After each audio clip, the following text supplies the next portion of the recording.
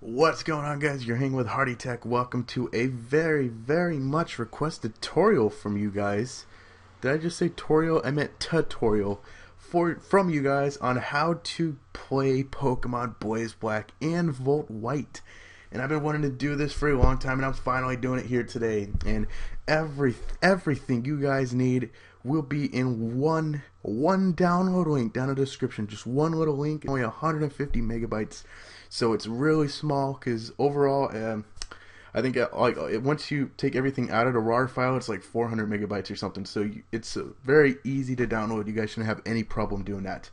And all you'll need is WinRAR or some kind of extracting program, because you guys look at this file right here.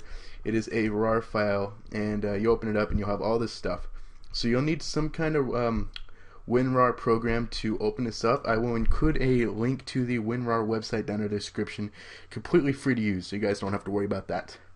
Once you download everything, you will have these 4 files right here. I include a Pokemon Black ROM, a Pokemon White ROM, the patching stuff for Pokemon Blaze Black and Volt White, and no cache GBA with no cache Zoomer, which is my preferred emulator. So here's all you got to do to patch it. What you want to do is open up the folder that says Pokemon Blaze Black and Volt White. And it doesn't even say Pokemon, but and go to the patching station. Now open up this file here, this folder that says Full Patch, and you'll see some stuff right here. So now you got to decide which version you want. Do you want Blaze Black or Volt White? Today I'm going to be showing you guys Blaze Black, but it's exactly the same for Volt White. So what you want to do is you want to take the ROM you want to patch and drag it into this folder, just right there. Now, whichever version you're doing, whether it be Blaze Black or Volt White, you'll click these little files right here. So if you're doing Blaze Black, you'll click the one that says Blaze Black Full. And if you're doing Volt White, you'll click the one that says Volt White Full. So all you have to do is double click on that to open it up. Let it patch. Don't do anything. Just let it sit there and do its thing. So we'll wait for that to get done. And boom, it'll say all done. Press any key to continue. So press any key, and you're done. You'll see your new Pokemon Blaze Black full ROM in that folder. You can take it out of this folder. You can do whatever you want with it. You can even delete the Pokemon Black ROM because you don't need that anymore because you have the new patched ROM. So the next thing you want to do is open up your no cache GBA with Zoomer folder. Open it up and you'll see a lot of stuff. You definitely want to keep all this stuff in the folder. So I'm just telling you guys that now because if you move like anything out of this folder, it can screw everything up. So be careful. Pretty much all you want to do here is open this file. It's called No Cache Zoomer. Open that up and you will get this. And then you're going to want to click on the No Cache GBA file right there. And that'll sync the two together so that now when you use No Cache Zoomer, it'll automatically do that. You won't have to do that again.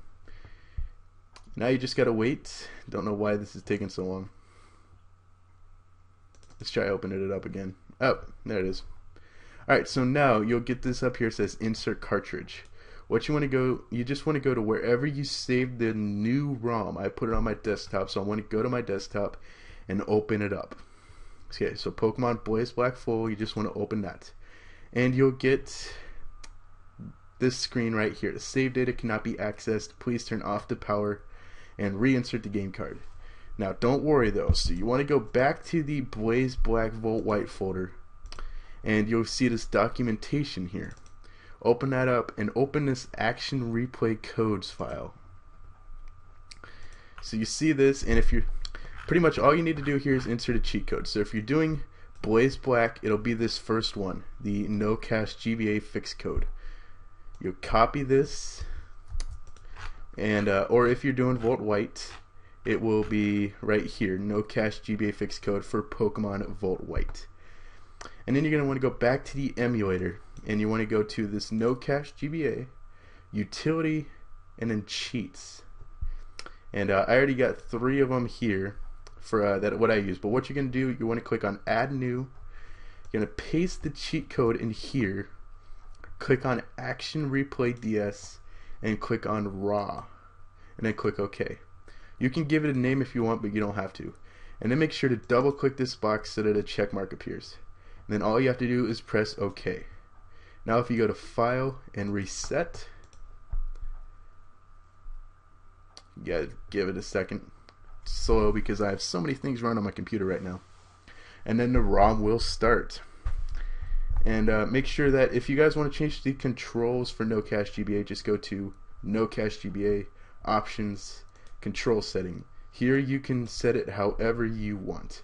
This is the settings I use right now. Feel free to use them or whatever you want to use. Doesn't matter.